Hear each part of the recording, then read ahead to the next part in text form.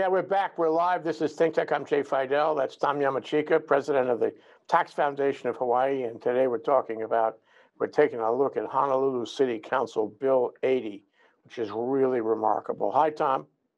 Hi, Jay. Thanks for having me on the show. Absolutely. So, the city council, has a certain clout. Sometimes it veers off course a little bit.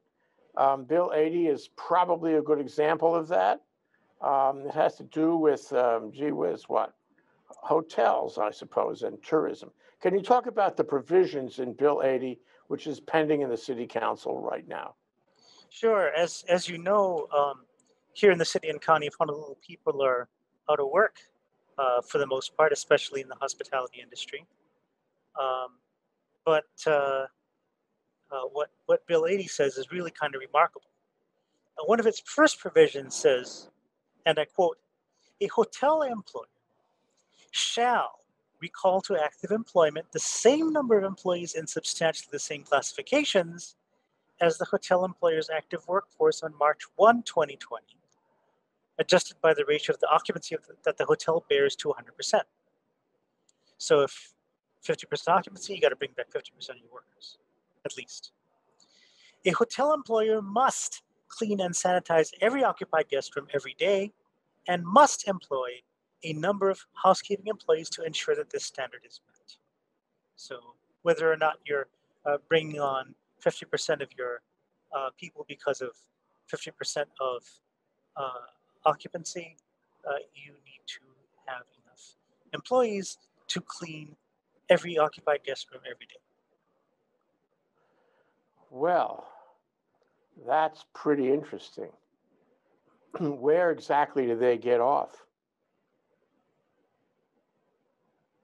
Well, and that's I think the $100,000 question here. Does government have power to in fact do this? What the bill says, obviously assuming they do have enough power, and that the way that it would be enforced is by private individuals who haven't been recalled, can sue, and if they win, they get to have the hotel pay their attorney's fees. So it's encouraging litigation, kind of putting a blunt instrument over the head of the hotel employer, and this is being pushed very, very hard by the Hotel Employees Union, Local 5. Okay. Oh, so that's where it's coming from. But, this goes to the whole question of legislators, not only in the city council, but in the state legislature, introducing bills that are absolutely useless and badly drafted and, not likely to do anything for anybody. Well, we can cover that in substance, but let's assume for a moment this bill has no redeeming qualities. How in the world did it get to be pending in the city council? Who introduced it? What kind of process have we got that this kind of thing could waste our time? Well, apparently the union folks came to the people in the relevant council district, which is Tommy Waters' district. He introduced the bill by request, which is what people do if constituents come to you and say, "I want this introduced." So he's not saying he agrees with it. He just did it because a constituent requested that he do it. That's absolutely right. That happens in our state legislature as well. Happens all the time. Matter of fact, all of the government-introduced bills are introduced by request. They come at the governor's request, and the Speaker of the House and the President of the Senate introduce those bills by request. So it doesn't mean they agree with them, but they have been requested to do so by, in this case, the governor. Other kinds of groups, profit, nonprofit, government, and so forth, they come to the legislature or to the city council, as the case may be, and they request that bills be introduced, and that happens all the time. So it's deeply ingrained. But is it deeply ingrained in other states as well, other cities, or do we have a special vulnerability to this kind of request? No, I don't think that part is atypical at all. But I think, you know, the thing that is atypical is, you know, we have a bargaining table, okay?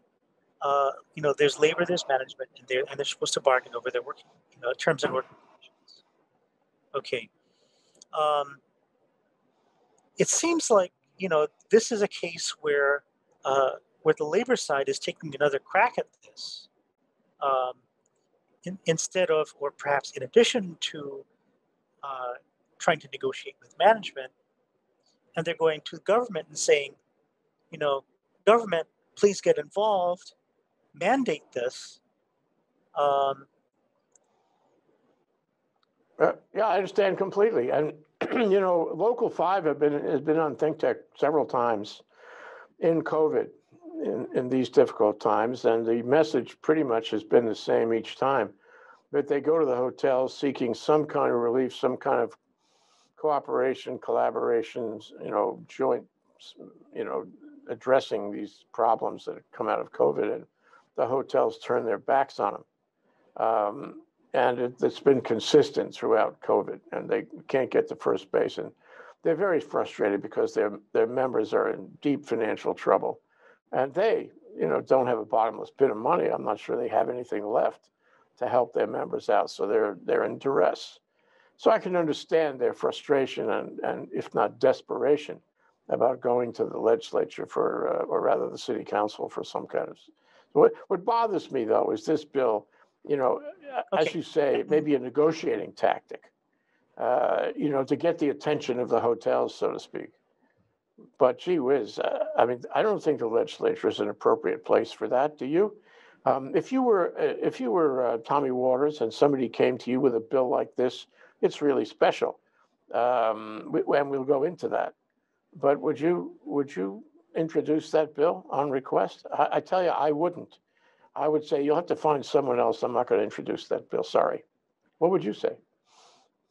You know, uh, if the bill looked like it had at least a little bit of merit, I would probably grit my teeth and introduce it. But I tell them, look, you know, I'm not promising to support it, but you know, you're my constituent, and Well, on that point, would it you go deserves a back to them hearing. and say, look, guys, I understand your frustration, and I want to help you, but this bill isn't going to help you. And we'll talk about that. So let me make some suggestions for you about how you could make this bill work. Wouldn't that Yeah, be a better approach? yeah, I think so. Except that I'd lose the next election, and then Well, yeah, but so what? You know, we have too many career politicians who run for office their whole lives, and they, you know, sorry, they do not learn from term to term. Okay, anyway, so let's talk about the efficacy of the bill itself. This bill sounds like it's aspirational. It's like wishful thinking. It's like asking God to come down from heaven and make my adversary, do whatever I dream and hope of. These things are undoable and unenforceable, aren't they? well, that's I think a very good question. Now, and let me kind of tell you the status of where this bill is, because that is, I think, uh, very much in line with the question that you just asked, and that is, um, as of I think a couple of days ago, it was reported that the you know, the acting council chair had some misgivings about the bill because the city attorneys had come to her and said, you know, we've got concerns.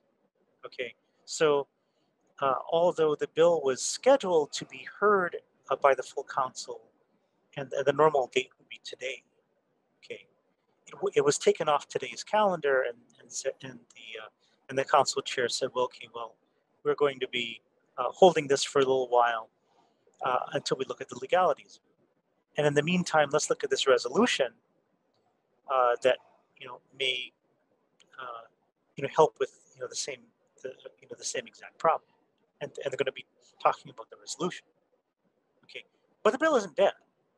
Okay, and in a Star Advertiser article a couple of days ago, one of the council members made it very clear that if negotiations broke down, he would do his utmost to introduce to get the bill back on track later on this month. If it passes as a resolution, I mean, that'll take the steam out of the bill, won't it? I mean, whether course, there's yeah. lobbying or political pressure behind it or not, that it'll sort of diffuse the situation, won't it? Yeah, yeah. So that's kind of, I think, that the path that people are going down. The the hotel industry is very much against the bill, and they welcome the chance to have it kind of sidetracked into a resolution. The union is very unhappy, but who knows what they're going to do? But they came up with some very strong rhetoric, saying, "Look, you guys are with the hotel bosses, or you're with us. Take your choice." Gee, there's so many things flow out of this, but a digressionary point, and this does have to do with tax. For several years, Bill has been batting around the legislature that would impose state income tax on REIT income in Hawaii. And what was the disposition of that most recently? Did it pass? Did it ever pass? Or it was an attempt for years and it never passed. But did it ever pass? Well, it passed, I think, a couple of years ago, and it got vetoed. Okay. A lot of politics involved. Yeah. It was reintroduced in the 2020 session, but then COVID hit, and then pretty much nothing passed. Yeah. And the REIT bill was one of them. Well, it goes to the question of this, Tom. I mean, the union and others in this community feel that the hotels, especially the international hotels, which, although maybe they're not functioning so well here, are still functioning in other places and are bottomless pits of investor money. They may not have bellied up to sort of a moral obligation they have to Hawaii. What happens is they offer these what we call union jobs, which are in large part service jobs in the hotels. And that's what their contribute, and they pay the TAT and real property tax, which I think they argue about a lot. Bottom line is, people question, I think legitimately, whether they're paying their freight to the community. They resist the REIT tax, and although they do some things through the Hotel Tourism Lodging Association, there are people who question whether they do enough to pay back, if you will, to the community, so that you have a lot of people in this community who don't like them much because they think they spirit away all the profit and are not invested in Hawaii. What do you think? Well, I mean, that's why you have unions. Unions are supposed to be a more organized, large employers, and unions are there to bargain and to kind of equalize the bargaining power of hotel on the one hand and the workers on the other. Now, and that I think is at least one of the key reasons why I think that this legislation is questionable. And the reason is we have federal labor laws in place that are supposed to be kind of the exclusive means that labor and management are supposed to deal with each other. It's called the National Labor Relations Act. And one thing that the act does is it basically displaces any state, local, or any other laws that would get in the way of the balance that the National Labor Relations Act is trying to construct. That's called preemption. Preemption is a legal term, but the effect is that state laws or local laws that get in the way are basically invalid. Okay, do we have this kind of situation? Quite possibly, because really what we've got going on is issues which I think should be bargained between the union and management, and I don't think either side is entitled to go to government and get a third bite at the apple, or a second bite at the apple. But that's what happened. That's what appears to be happening. Mm-hmm. Yeah, where legislators are vulnerable to unions knocking on their door and asking them for extraordinary relief. I mean, we have very powerful unions in the state, and that's been the case a long time. But my question is, gee whiz, if it sounds very workable, very appropriate to have this resolved as a labor bargaining issue under the National Labor Relations Act or otherwise. And if the hotels turn their backs on the unions and won't talk to them, won't give them even the time of day, won't sympathize with them in the slightest way, what can the union do? Does the National Labor Relations Act force negotiation? Does it force them to negotiate with the union, or is this COVID time so special that the National Labor Relations Act doesn't help? Well, what's supposed to happen in the labor management situation is that labor management is supposed to bargain in good faith. There is a duty under the law for both sides to bargain in good faith, and if they can't get to a resolution, then management can lock out or the union can strike, and that's pretty much how things are traditionally resolved. Yeah, except that you got to start. There's a duty of good faith bargaining. You have to open the door and sit at the table and at least have a conversation. I don't think that's happened here. Okay, well, that's I think something that the NLRB or whichever federal agency or even the state labor relations agency can help with. The state also has labor laws in addition to the federal labor laws, and those can be called upon to help. At least have the two sides listen to each other. Well, okay, so I put you at the table, Tom. I mean, this is a very difficult situation because we have COVID, and these hotels are losing, at least arguably, who knows for sure, but they're losing tons of money, and the international ones arguably are also losing tons of money. They can make an argument to that effect because tourism is down worldwide. And whether they have money in the bank or not is not the question. But currently they're losing money. The union guys are in dire straits. How do you resolve this problem? And of course, Congress is ineffectual.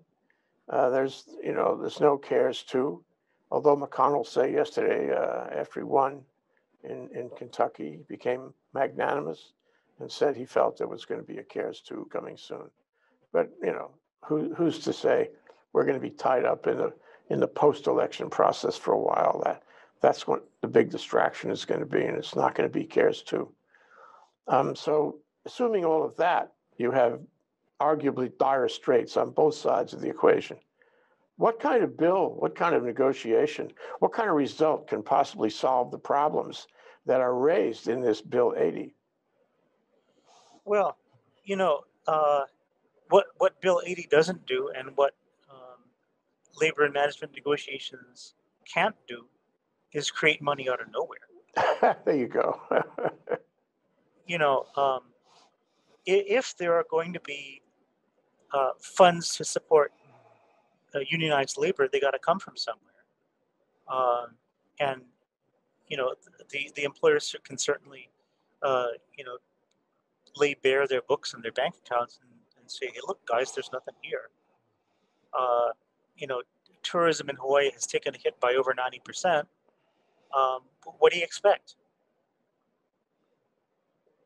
And then the answer will probably come back is, we expect you to, take care of our people because our people have taken care of you.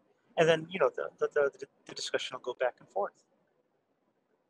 It's a moral question, but as you said, and I think it's really the takeaway from all of this, is you can't create the money. And to solve this problem, money has to come from somewhere. And I would add that you're talking about a principle that exists starkly here in Hawaii, but to some degree everywhere in the country. Maybe you could say everywhere in the world. That there are dire things happening because of COVID. The economies of so many places are folding up, getting worse all the time, unemployment and what have you. Yeah. Now, one very we can't interesting thing create the about Bill money. 80, one very interesting thing about Bill 80, even if you look at it, is the enforcement uh, doesn't fall upon government. And we talked about that. The uh, government's just kind of going to sit aside and let the private parties go file lawsuits and enforce this by themselves. So not even Bill 80 is saying that government has resources to put into this thing, which would ordinarily happen, right? I mean, you enact laws, somebody violates laws, and somebody from government and law enforcement, taps you on the shoulder and says, "We got to comply with this law." That's not how this ordinance or this potential ordinance is constructed. It's very strange, but I think it's part of the recognition that there's no money anywhere. Yeah. A point on that, by the way, is so you have this vague, if not unenforceably vague, law, if it's ever passed. Okay, and then you have the bar, the plaintiff's bar would go after the hotels and say, you didn't perform under the law, and then of course the somebody in that case would ask for a jury trial on whether anybody performed. The judge would have a terrible time with instructions because the law is so vague. But assuming it got to the jury, then a local jury would probably favor the union and go after the hotels. That's terrifying that you could put this in front of a jury on whether damages or, my God, injunctive relief. No, the injunctive relief would be the judge only. But what I'm saying is this would be a mess in court. And I think a lot of lawyers would take these cases because they may not have other work. And they may want to ride in on the wave of antipathy to the hotel industry. And so it's an enforcement technique that's kind of clever, but it does violence. What do you think? It's very scary. And I think you're correct. That's how the bill was designed. So that Yeah. you would have, private lawyers going in front of, local juries who may be, sympathetic to the local people who are getting decimated. Yeah. Even though the hotel is getting decimated too. Yeah. So just to go back to the global point here, your basic rule there, your black letter rule is you can't create money. I think the problem is that our economy is deflating. It's dissolving. COVID is going to go on for a long time, probably a year. The spikes are extraordinary. There was a chart in this morning's Times showing how many people catch it in a given day. 109,000 people get the disease every day in this country. 109,000 people every day. It's really going crazy. And ultimately, thousands are dying and will continue to die. And by the end of the year, we'll have some extraordinary figures. And even if you want to, ignore it for a while, it's gonna come to you or somebody close to you very soon. And so,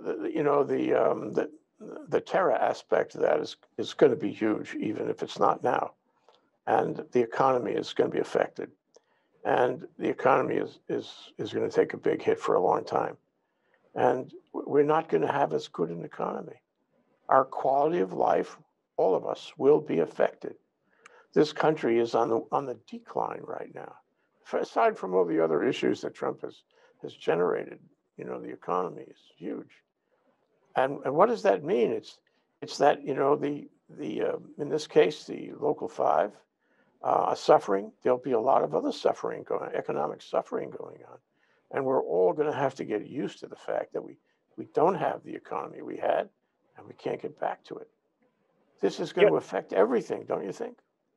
Yeah, no, I think in addition to the fundamental truth that we're not creating money, the other fundamental truth is that there's plenty of pain to go around. Yeah. And I think we And all not have only to in this realize that, country, but in the world. well, here especially. Yeah, In the hospitality industry, it's been particularly acute. yeah. So what's going to happen? I mean, it seems to me that this is only one shot across the bow sort of thing. So we have this Bill 80, but there'll be other things too. I mean, when people are desperate, they do other things too. Can we expect this in the legislature in January?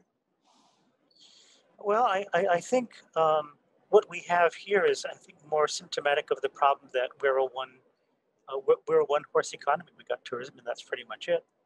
Um, and that's why that's why we have, I think, so much more pain in the hotel industry, and that it affects many more people than it would anywhere else. So I hope that when our new legislature gets back in session, gets back to work, they really take some serious steps to uh, help diversify our economy, so it would at least blunt the pain that that happens when tourism gets hit hard, like it has here. Well, lately we've been having a fair amount of interest on ThinkTech about an issue that was in, regular and hot discussion back in the early years of the century, about diversification of the economy. And there were a lot of people, the young people in tech and entrepreneurship, a growing body, composed of people who'd been in Silicon Valley in the 90s and maybe made some money or at least got excited about things and came back and tried to make a go of it here. Didn't work. And Act 221 was bashed by Linda Lingle, and that went away. And we only have radioactivity about that. We don't have a significant fund. We don't have significant incentives. Even the Manoa Innovation Center has been turned over from the Hawaii Development Corporation, High Tech Development Corporation, to the university, where it is now a sort of a mixed bag. There's not a lot of focus on diversification and diversification to technology. And furthermore, and if you have ideas about this, the world is waiting for you, Tom. How do you do incentivization without spending any money? If we have no money to spend, how are we going to incentivize diversification and thus alleviate the pain of having a mono economy in tourism that doesn't work? Well, I think we can ask ourselves how much interference that our government is currently exerting in the industry, like with employee mandates, payroll taxes, uh, things like that. Uh, Maybe lessening those burdens would be a means of giving incentives to where we want. Well, but don't incentives always cost money? I mean, if you say, we're going to give you a tax holiday, we're going to give you a tax credit, those are, customary incentives, and a lot of states and communities have built tech industries by doing that, and movie industries, I should add. But if it still costs money, it comes out of the till. Is the legislature going to be willing to do that? They have not been for 20 years. And furthermore, the only way to do it is to have a champion in there who will advocate for tech and the arts, I guess. If I were in the legislature, or you, I might be, supportive of that. But I'm not sure there's anybody that comes to mind who is. Right? I mean, having no money is a pervasive problem, and there really isn't a whole lot can be done. Yeah, so from a fiscal policy point of view, assuming, there are a lot of people talking the talk about how we have to reconsider diversification, which John Burns talked about, and every governor has talked about, but it has never worked. The closest was Act 221 under Ben Caetano. But since then, it's been clear that this is not what Hawaii wants to do. And there are people like me, like others at ThinkTech, who've been calling for diversification. The natural object of that is technology, without success for years and years. So the question is, this is my ghost of Christmas future question. We do not have the political will, even in crisis, to diversify. And at the same time, we're not going to be able to reopen the economy. It's going to get worse. There was a thing in, where was it? Civil Beat this morning, or maybe no, the Advertiser this morning, about how we're probably not going to get to phase 3 reopening because of the increases in cases. So with all of that, the economy is going to be in worse and worse shape. What can the legislature do? Very good question. And we're going to be, I think, seeing a lot of the discussions that take place once the legislature starts up. And then we can, once that happens, we can have some more discussion and see what is actually happening. What about a tax increase? What about a rock'em sock'em real property tax increase? What about a tax increase on the gross excise? What about an income tax increase? Are those things in the wings, assuming the government simply doesn't have enough money to operate, and it must operate, and the federal government isn't doing anything? Isn't that in the wings?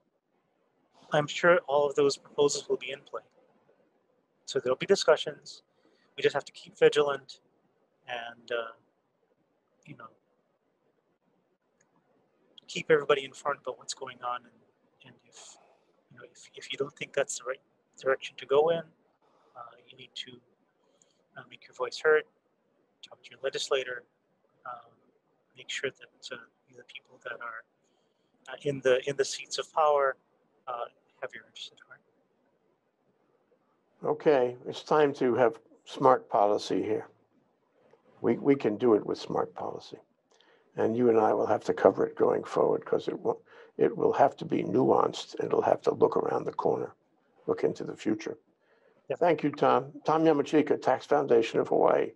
It's not an easy question, but Tom can always answer. Thank you so much, Tom. Thanks for your confidence, Jane. Thank you for letting me begin the show.